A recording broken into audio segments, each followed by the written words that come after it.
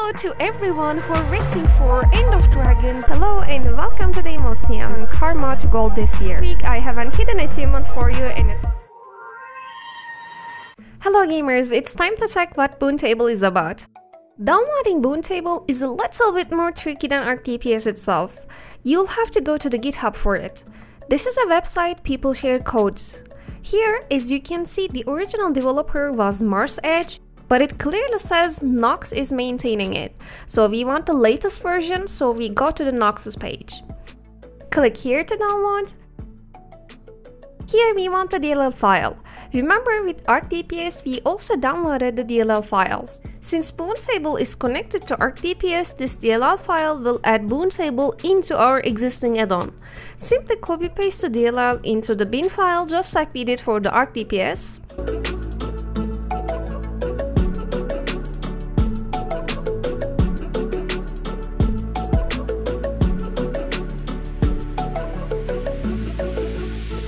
When you start your game, since this is not the first time we're downloading ARCDPS, the UI for add-on might not pop up. If it doesn't, use Shift-Alt-T and you'll have this managing window.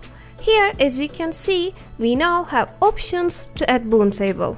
And I'll log into my ham because we need to see boons. If you click Area Stats, BOONTABLE will automatically create a BOONTABLE tab for you. I will also have ARCDPS original tab to compare BOONTABLE and that one, just so you can see why we need BOONTABLE, because the original one is harder to read. You can have more tabs, but what I would recommend is to have one tab and make changes on it, because it's really easy to manage and customize BOONTABLE to your needs. And I know this is a big tab, but there's a way to make it smaller I'll mention later. To customize it, simply right-click to the top side, go to the column setup, and you'll find everything you need here. First two options are for display. Both of them ticked means you'll see the name and the subgroup people belong to in your squad. On the boons section, you can include or exclude every buff into this single tab. I'll include the boons I give.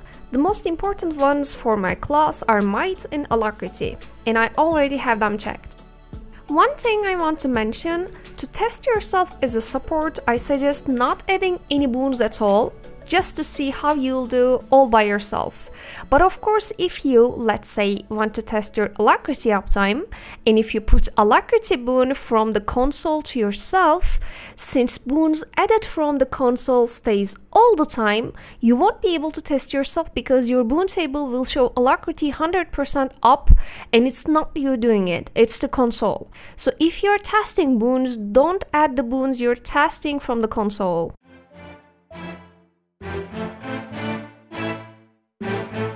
So if you compare the original boon measuring tab from the ARCDPS and the BOONTABLE, you'll notice they are very different. Duh, but I'll detail it.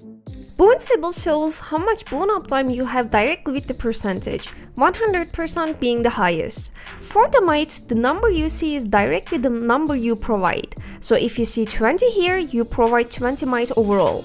And everyone here will have 100% as their top percentage. But on the original add-on, I honestly do not exactly know how it's calculated, but I'll give you a close example. You take, let's say it says your Alacrity uptime is 456. And if your party has 5 people, you divide it to 5, and then you get something like 85-90 for each person. And that's supposed to be your uptime percentage for each person. So like I said, I really don't know how actually it's calculated, but you need to do calculations like this if you want to use the original boon tab. Whereas BOONTABLE presents it to you already calculated, and that's why it's easier to use. Let's go back to customizing BOONTABLE. On the column tab we opened before, you will also see class-specific auras and other stuff. Guardians, for example, have signets, Rangers have spotter, and etc. On the display section, if you're new to Guild Wars 2 and still don't know what these boon symbols are, you can choose to see them as a text on the header. And lastly, on the style section, you can customize table's appearance, and this is where you'll find the option to make BOONTABLE smaller. If you choose show only your subgroup, you will only see your subgroup on the BOONTABLE.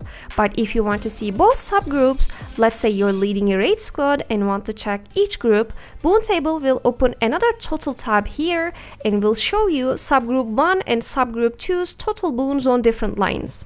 So now let's see BOONTABLE in an actual fight. This is how it looks with 6 people, and it's already big enough and we need to make it smaller ASAP. Here, from the column width, you can make it bigger or smaller. If you bring it to the smallest number, it becomes this.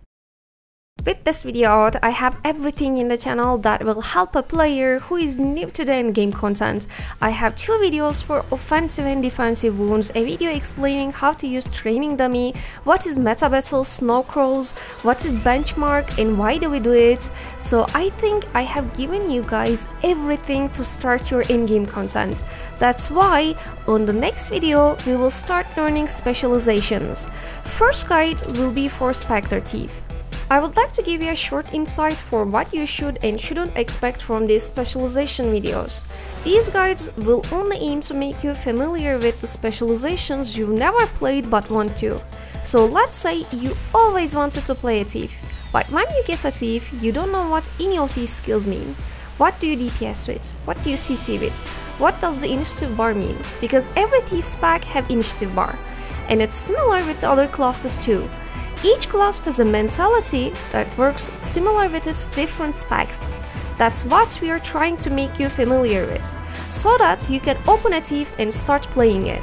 So right on the bat, if you want, you can go to the dummy and start working on your DPS.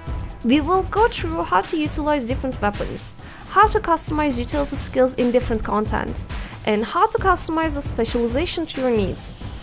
I will not go through what every trait means, and I will not talk about how you scrape the bottom of the barrel to get that last 1k DPS on your benchmark.